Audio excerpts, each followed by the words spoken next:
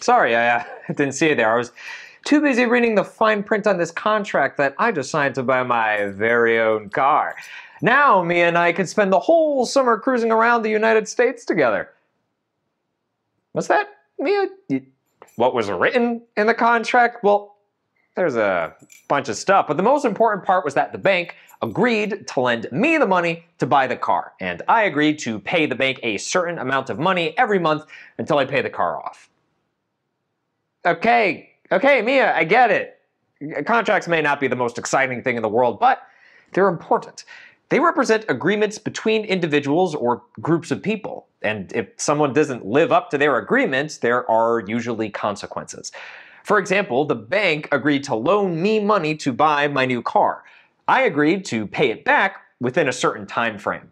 If I don't, they take the car and we'll have to cross the United States on our scooters instead. The founders of the United States believed contracts were pretty important too. In fact, they referenced them in important documents like the Declaration of Independence and the Constitution. Today, we'll talk about how their idea of a social contract led to many of the rights people in the United States have today, as well as some of the responsibilities that may come with those rights. Let's take a look at our guiding questions. What role do natural rights play in the social contract? What are some of the important rights U.S. citizens are entitled to? What is civic engagement, and how does it relate to the responsibilities American citizens have?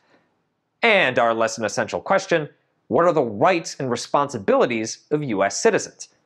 Let's get into it.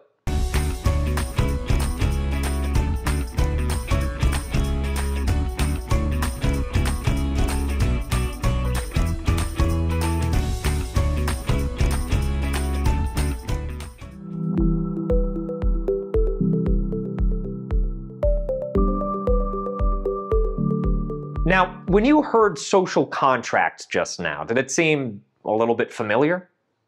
If it did, it might be because we actually touched on it for a brief moment in the PDF for our Declaring Independence lesson in Unit 2.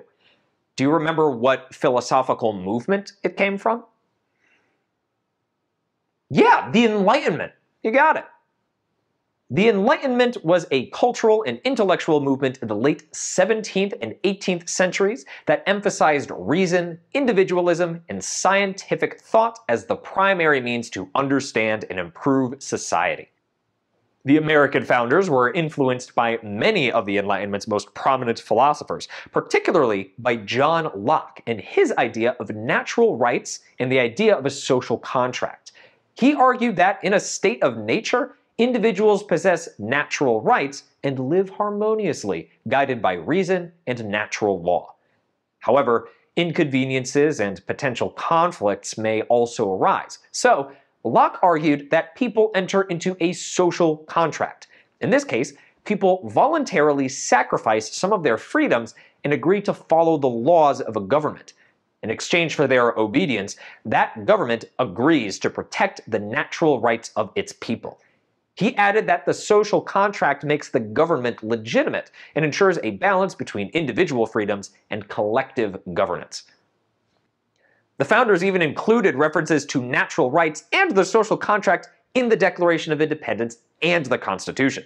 In the Declaration, they essentially argued that it was a government's responsibility to honor the social contract by protecting people's natural rights. And if it chose not to, then it was the people's responsibility to break the contract and change the government. The Constitution and the Bill of Rights took the next step in expressing what rights people were entitled to in exchange for pledging allegiance to the new US government. Before we get into those, though, let's review. What role do natural rights play in the social contract?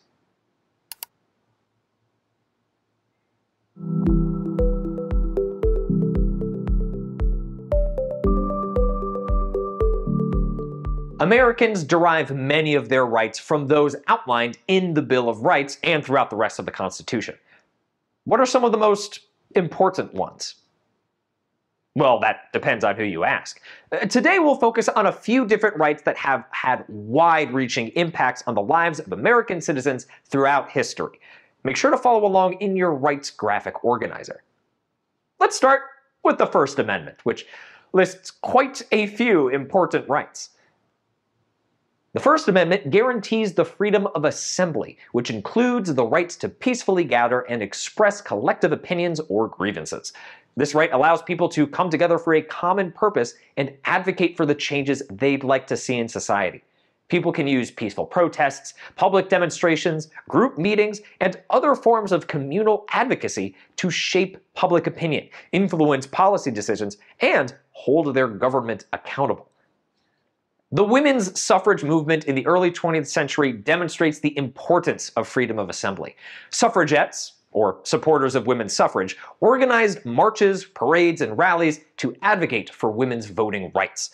Through their collective actions, they raised public support, challenged societal norms, and paved the way for the ratification of the 19th Amendment in 1920, granting women the right to vote. The First Amendment also guarantees freedom of the press to all Americans, protecting the right of journalists and media organizations to report news, express opinions, and hold those in power accountable. This right ensures that the press can operate independently, investigate matters of public concern, and provide citizens with reliable and diverse information. The Pentagon Papers case in 1971 is an example of the critical role of freedom of the press. In this case, the Supreme Court ruled that newspapers had the right to publish classified documents revealing the government's mishandling of the Vietnam War and the subsequent cover-up of these failures. This landmark decision solidified the principle that the press plays a vital role in uncovering government misconduct, promoting transparency, and fostering public debate on critical issues. The Fifth and 14th Amendments guarantee the right to due process, ensuring fair treatment and protection from random government actions. This right establishes the principle that no individual can be deprived of life, liberty, or property without proper legal procedures. It serves as a safeguard against wrongful arrests, unjust prosecutions, and undue interference by the government. For example, in the Supreme Court case of Miranda v. Arizona in 1966, the court held that individuals must be informed of their right to remain silent and their right to an attorney when in police custody.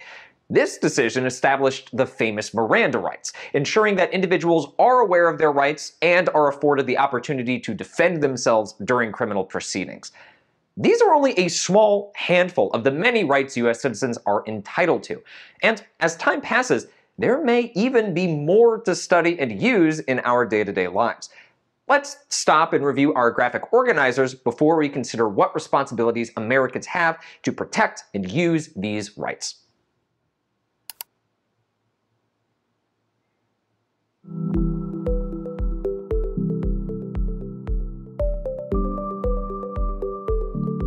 Based on what you've learned so far in this course, what responsibilities do you think Americans have to honor the rights of other people while protecting their own? It's a difficult question, and one that doesn't really have one right answer. Some might argue that people ought to use their rights to constantly improve American society and the quality of life for themselves and other people, especially for those whose rights are not always respected equally by the law or mainstream American society. We can look to the leaders like the leaders of the women's suffrage and indigenous rights movements that you learned about in the last lesson as great examples of this principle in action. The founders argued that people have a responsibility to use their rights to hold the government accountable when they feel it's not doing enough to protect their natural rights. We see this idea enshrined in the Declaration of Independence, where the founders stated that whenever any form of government becomes destructive to the natural rights of the people, it is the right of the people to alter or abolish it. Both of these arguments build on the idea of civic engagement, or the active participation of individuals in addressing important issues within a community. Civic engagement can look and sound very different depending on the issue and the person. There are many different ways you can be civically engaged in your community, including calling your elected representative to share your opinion on a bill they're about to vote on, organizing a community cleanup with your friends to beautify the park in your neighborhood, or it could even be as simple as learning about different issues that are affecting your community and the people you care about. Regardless of the particular method, civic engagement is important to maintaining a healthy democracy. It allows individuals to express themselves and exercise their rights, helps build stronger connections between people over shared goals, and encourages dialogue that can lead to important changes in policies. You'll learn a bit more about these in your PDF, but for now, let's review. What is civic engagement, and how does it relate to the responsibilities American citizens have?